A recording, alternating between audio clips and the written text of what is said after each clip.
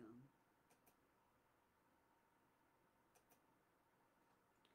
Hi everybody. Sorry I'm slightly late and got sidetracked and was busy with a whole bunch of stuff.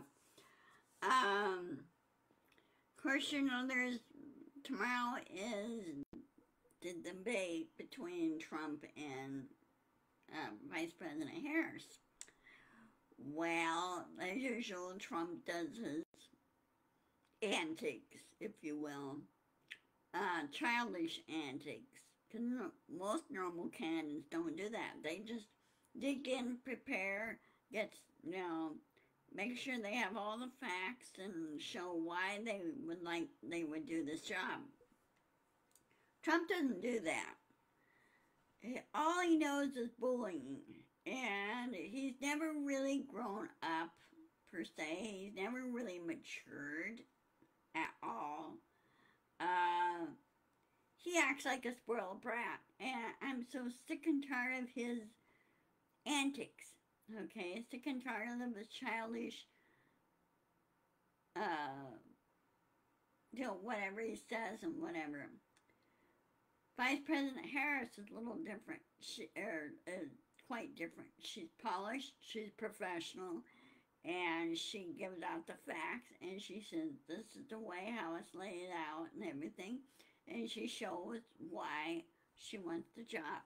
And I think she'll do a wonderful job as president. I really do. I really like her.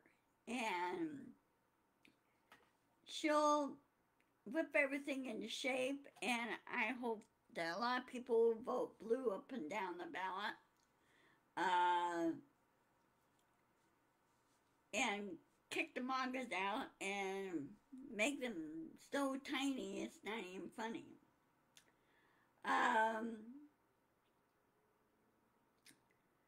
Since I'm basically winging this and trying to keep up with all the news and everything that's going on, and of course, you know, Judge Marchand has delayed the sentencing until after the elections.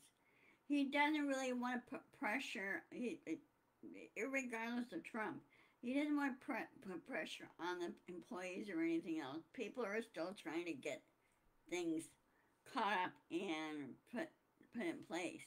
The D.C. trial is still going on. That's still going to happen. Because the Supreme Court handed back the thing to Judge Chunkin, and she says, what Trump did, he did break the law. Okay? He did election interference, and that is not part of his so-called job description. Okay? So really the kid gloves need to come off on Trump and he needs to be held accountable. Period. And I hope Trump gets a lengthy jail sentence. I really do. Because, of course, 2 days after the sentencing in November is Thanksgiving. So he had better hold an early Thanksgiving and be finding himself in a jail cell for the next several years. Sorry, my nose is really dripping badly today. Otherwise, all is well. My daughter is visiting her right now. She's with her dad, and he's at rehab, and will be there for another week or so. He just completed this week, so he's actually, it's his first week, so it'll be next week. It'll be the other two. So he'll be there about 2 weeks. His knee is getting better, and he's moving better and everything, which is good. What caused him all this to happen is that he had complications after knee surgery, and so, which does happen. Not always, but it does happen to some people. Let's see, anything else? Oh, and this one news platform, I forgot what their name was, they kept saying, oh, well, Biden's final steps of his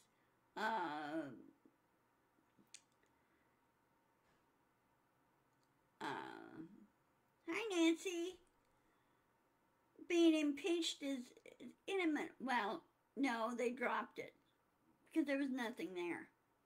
They dropped it. Even the Senate says no, it's not going to happen. Um, and so the House is going to, you know, the MAGAs in there are going to try, but it's not going to work because they're not going to get enough votes. So it's not going to happen. Um, and there is some House members or House and Senate members in there that keep trying to interfere with the law, which also is a no-no because they have no jurisdiction. The Congress has no jurisdiction over the DOJ. Okay, um, so they're going to find themselves. Those MAGAs will find themselves out of a job this fall. They will, and including MTG, she's going to be given the boot. Um, People like that bully other people and bully people that are different or bully people that have special needs need to have their heads examined. Uh, that's uncalled for on their part. It really is. Um, Especially Governor Walz's son. Okay, he's special needs, and they need to leave him alone. So what? He was being emotional, he was engaging, and he was happy for his dad. He really is. And I'm pretty sure he understood what was happening during the convention. And so those that sit there and badmouth his son and go, oh, easy target. Well, you better be careful of what targets you pick, because parents will come back with bared teeth and claws. Uh, that was uncalled for by some of the other MAGAs that was sitting there mocking Mr. Walton's son, and you don't do that. That's a no-no. And, no. Oh, by the way, Nancy, I don't know if you heard on the weather front, I feel sorry for Texas. I feel sorry for Louisiana. A tropical depression now named Francine is forming, and she'll be turning to a full hurricane by Wednesday, by day after tomorrow. And looks like her right now, her trajectory is heading toward Louisiana. Louisiana, near New Orleans, that direction. And New Orleans is like, really? We don't need this. So they're preparing. Louisiana, Georgia is preparing for this. Texas is also preparing for it, especially in the Gulf Coast area of Texas. They may get fringes from the hurricane, and it depends on how fierce it will be. They think it's going to be a Category 1, but you don't want to underestimate Mother Nature. When she stirs up a storm, she stirs up a storm. So I hope everybody's taking precautions. Do what you need to do to stay safe and keep your property safe, and just hope there's little or no flooding.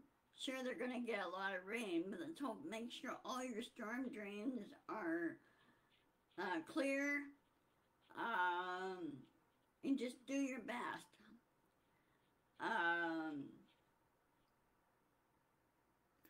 And parts of Florida probably get the tail end of the storm too. But they said right now that the direction it's going is going toward Louisiana.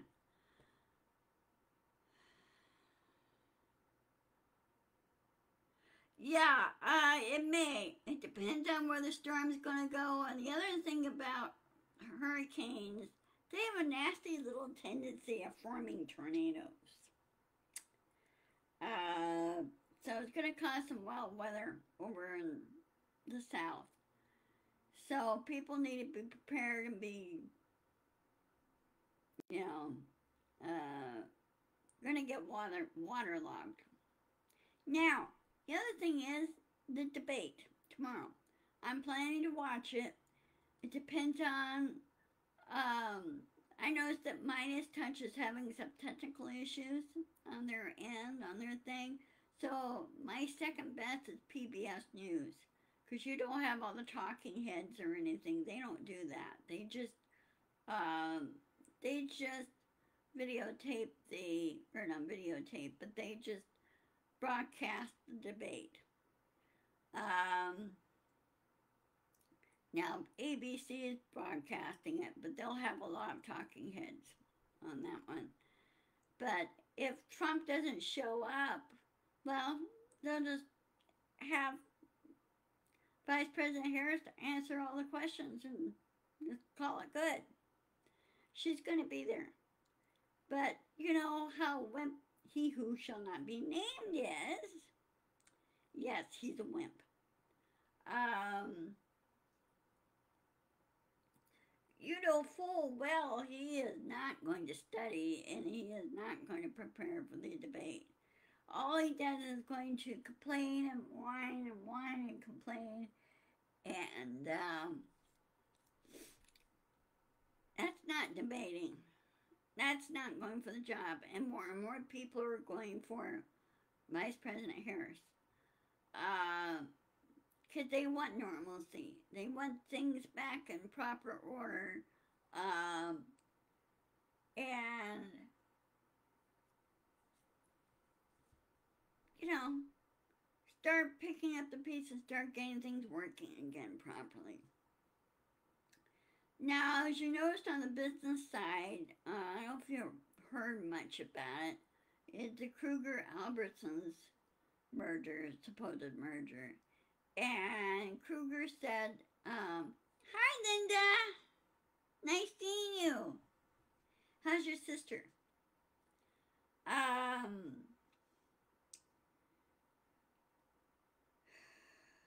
Kruger and Albertsons are supposed to merge. Well, Kruger said, well, if Albertsons back out, Kruger said it may have to lay off people and close stores. Well, my answer to Kruger is this. What are you afraid of? What's wrong with having a little bit of competition? You want competition. That's how it makes the economy healthy. Okay? You want businesses to compete with each other. That's how it gets things going. That's how you get innovation going. And I think now big corporations, the big conglomerates, need to stop being so damn greedy. Well, she's in my prayers, Linda. I'm sorry. I miss chatting with her though. Um,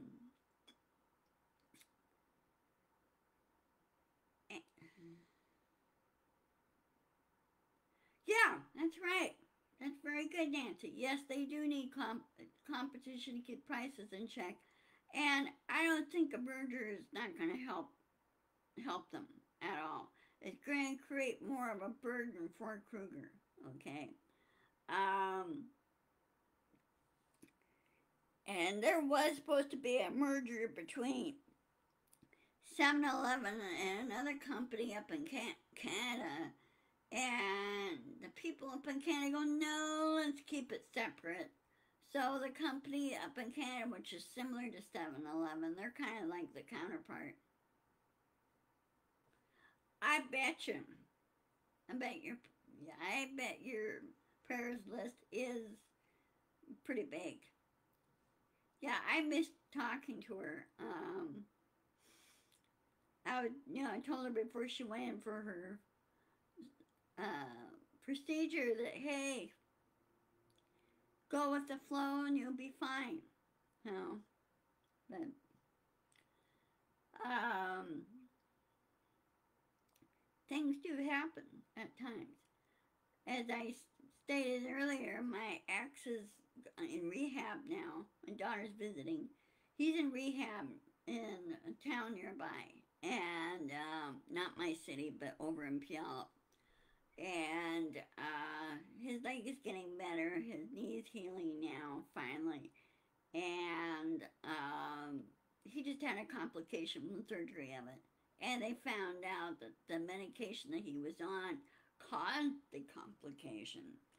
So they took him off that, put him on something else, and was much better. Um, he had to have his knee replaced, and so second time around, and so they only last for only for so long. Um, Other than that, he's doing good, and he's walking around, which is good news. So anyway, other than that, as far as back to the competition between companies and everything go, they need to go, they need to stop the greed and start. Um, they need to start concentrating on the product and let everything else take care of itself. Is what they really need to do. Okay, this is how Microsoft took off. He worried about the product. He didn't worry about the money part of it as much. He wasn't really greedy. He was his game plan was philanthropy. You know, helping others, creating foundations to help others, and he wants kids to learn and everything else. I'm talking about Bill Gates. Of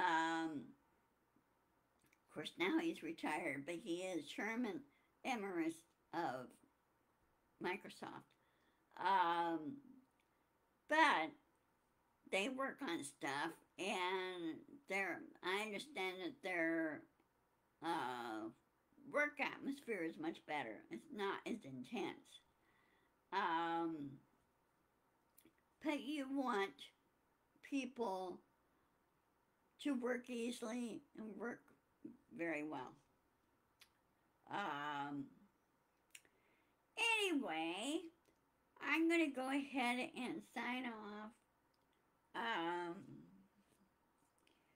my daughter is going to be home about another 45 minutes, and so I just want to spend time with her. And of course, I'm pushing on my YouTube channel. I'm pushing on that and trying to get that, you know, I'm trying to beef that up, trying to find a way of beefing it up. Um, do what the other creators do. I am currently working on, again, it's a long, long process. You do all kinds of research and then trying to implement it. I'm still working on my store. My store is still here. I was debating it, shutting it down altogether, but I want to work on it. And so if you still want to go and do any ordering in there, I still have inventory on hand. So if you want to buy something like microcloth, dishcloths, or towels, or whatever, feel free to check it out. It's gingerstoremore.com, and I go through Shopify. I was with Wix. I was going to switch back over to Wix, but I decided not to because they're based out of Israel, and they're still having, Hamas issues and war issues and everything, so I decided not to. I decided to stay with Shopify, which is up here in Ottawa, Canada. That's where Shopify is based out of. But they're go everywhere. There's some store owners that do international sales, and there's some that do national sales or local sales like I do. I do local. I don't go international. I just don't want to. Even though if I made a lot of money, I just don't want to go through the international tax code hassle. Which, in many ways with small online shop, they shouldn't be taxing them. Because we're not big enough. And they should concentrate on the brick and mortar, big conglomerate companies. They should tax them. They're the guys that have extra money that they can give to use the infrastructure. Many of these companies forget that the taxes that they pay go into paying for the roads, rail. Rail. Most companies now ship by rail. Rail. Then you have regular shipping. Like the big shipping containers and everything else that they're big ships. Bringing the items in and everything. They're forgetting a lot of the taxes to pay for that and pay the ports. And so they need to go back to the basics and say, okay, yeah, we need to pay extra in taxes so we can use infrastructure.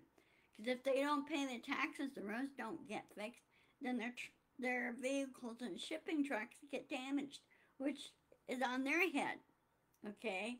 Not the government or anything else. It's on their head because they're not helping out, and they should be helping out.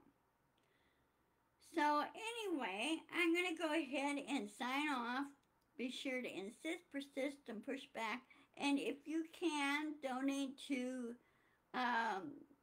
Vice President Kamala Harris and Governor Tim Walz's campaign, so we can help them on the advertising blitz, because they're using the money for the advertising blitz against Trump, and it's driving Trump nuts, which I think it's really funny. I laugh every time when I see that.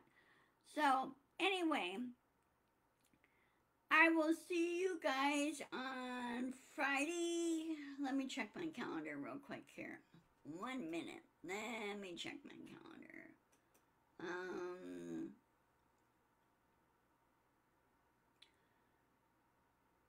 Yeah, I could do this on Friday, which is no problem. Loki goes in for his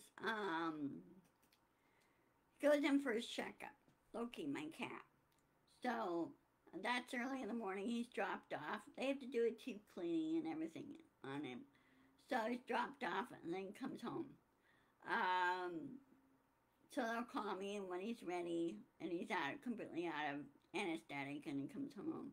They have to put them to sleep when they do x-rays and teeth cleaning and everything with him.